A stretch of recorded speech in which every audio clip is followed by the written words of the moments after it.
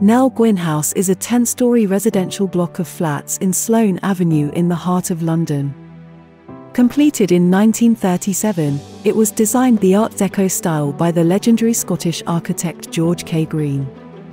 In 2010, NGH Freehold Limited, a management company representing 75% of the lessees, bought the freehold. At the time, this was the UK's largest collective enfranchisement. 9 lifts and 5 gas-powered boilers serve the 430 apartments. The flats are individually owned and used in a number of ways. Only 10% of the flats are owner-occupied.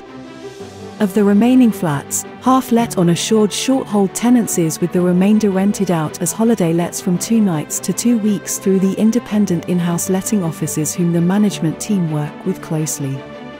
With the building being located in the heart of Chelsea, it makes an ideal base for people exploring the capital.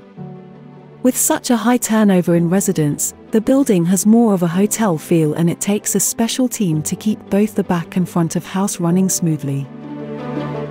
The team comprises of a general manager and building manager who between them have worked at Onsite for a combined total of 39 years.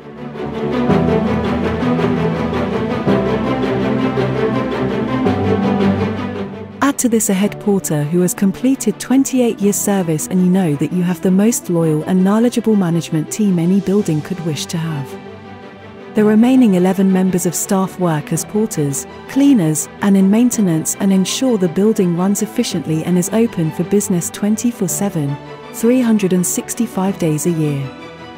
Major works can be a challenge. Given the vastness of the building, when the corridor carpets are changed every 10 years or so, nearly 2 miles of carpet has to be ordered. All major works projects are co-managed by the Bell Harbour property management team and their appointed surveyor, with the on-site team ensuring the lessees and residents are kept informed of progress and any disturbances likely as a result of works.